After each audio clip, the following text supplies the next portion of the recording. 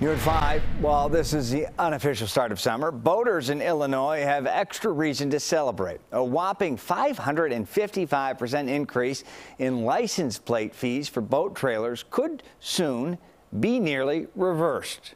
Totally, thanks to a bill just passed by the Illinois House.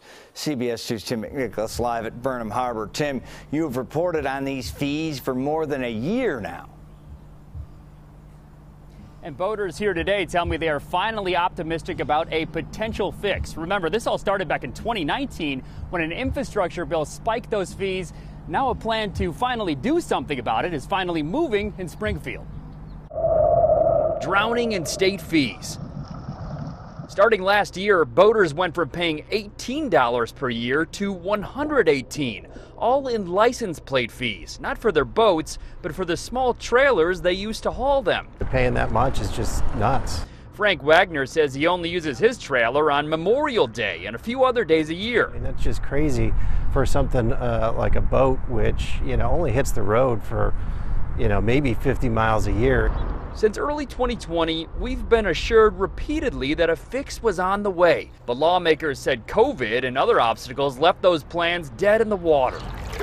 Now the House has finally passed a bill that would bring the fees down to $36, sponsored by Representative Marcus Evans of Chicago. You got to pay the bills of the state. So folks are looking for revenue. And I think this is something that people said it won't be so bad. But I don't think it was a lot of thorough analysis at that time.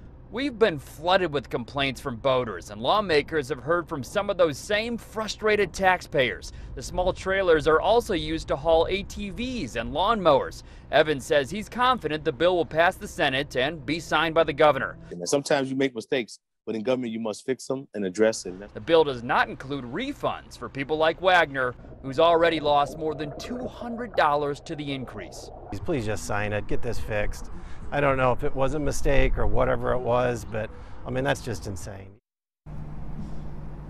And Evans says he hopes that could become law sometime this summer, but we'll have to see how this all shakes out in the Senate. For now, he says if you have to renew, you should continue.